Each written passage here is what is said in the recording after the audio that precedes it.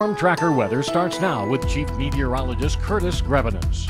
All right, welcome back, everybody. Thanks for joining us here on this Wednesday evening, the first evening of March, and some clouds are moving in, but shortly, looking in the western sky, you should be able to see very obviously Venus and Jupiter here. There's a conjunction going on tonight. It'll still be close tomorrow, but maybe not as close. What a beautiful first day of March here across most of the state. Look at that.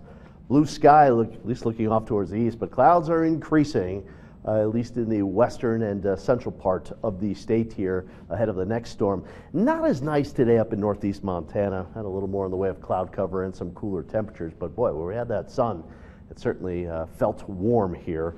The wind, that will be picking up, especially Rocky Mountain Front, East Glacier area, and then down the divide as well, Continental Divide, and even out across Judith Basin County, Choteau County, Cascade County, around the Judith Gap area, looking at some pretty strong wind developing through tonight, continuing for tomorrow.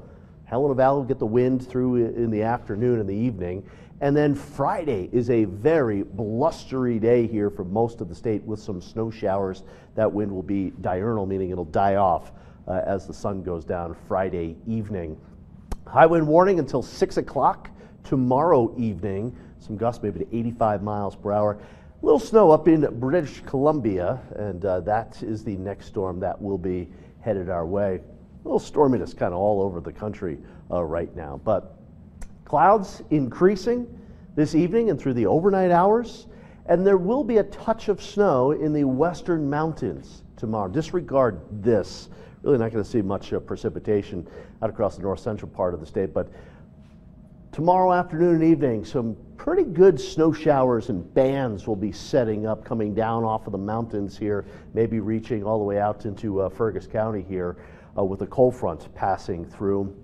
And then Friday, a lot of instability aloft, and we'll see a lot of snow showers, mainly in the western and central mountains, and some of that accumulation looking pretty good, especially up around the glacier area where we could see over a foot. Whitefish Range doing pretty well with that as well. Tonight, wind increasing, temperatures not as cold as it has been over the last few nights. We're down in the single digits, and for tomorrow, here comes this next front. Mostly cloudy skies, windy for most locations, especially in the afternoon and the evening, and with the front going through later in the day, a couple of snow showers again closer to the mountains. For Friday, snow showers, central, western mountains, a very blustery day, below average temperatures, a lot of wind. Into Saturday, a little snow maybe up there on the Rocky Mountain front and in southwestern Montana, but that snow will spread across more of the state as we go through Sunday with temperatures starting to come down. Here's the 7-day forecast. Some snow showers around Helena tomorrow afternoon and evening. Some of those could put down a quick little coating up to an inch. Friday, some snow showers. A steadier snow will be developing Sunday into Monday. And look at those temperatures. Highs next week in the 20s. Some of us will have highs in the teens next week, running 20 to 25 degrees below average.